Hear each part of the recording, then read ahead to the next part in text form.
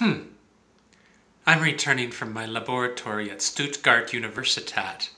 I'm intrigued. The cover of this book has a picture I'm familiar with of a Mandelbrot organism. The last piece of fiction I read was a third of Against the Day by Thomas Pynchon. I had enjoyed The Crime of Lot 49 in my college days. I'm entranced by this work of fiction. I think I'll begin a Scotch habit. I think this whole thing is a loop.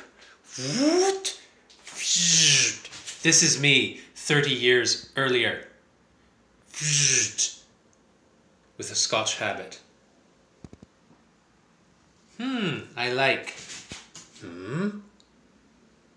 Call me. Bradley Cooper, this is extravagant. I don't know how you did it, but call me.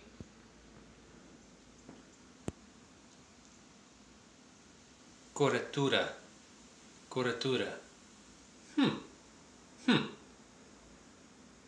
Oxford, comma.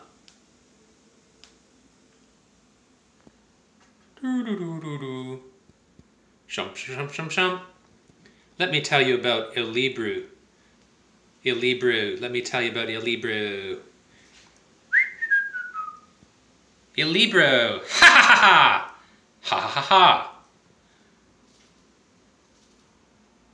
I am cocaine. I am cocaine. Let me light my pipe to complement my Scotch habit. We are thy chorus. We are the receiver of thy words. We are the New York Review of Books.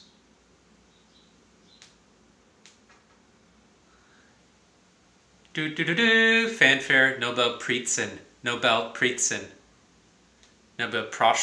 Here I am again, returning from my laboratory at Stuttgart Universität.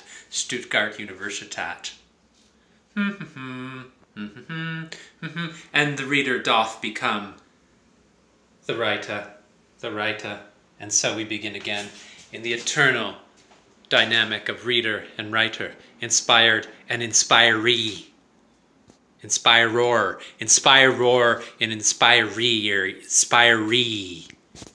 we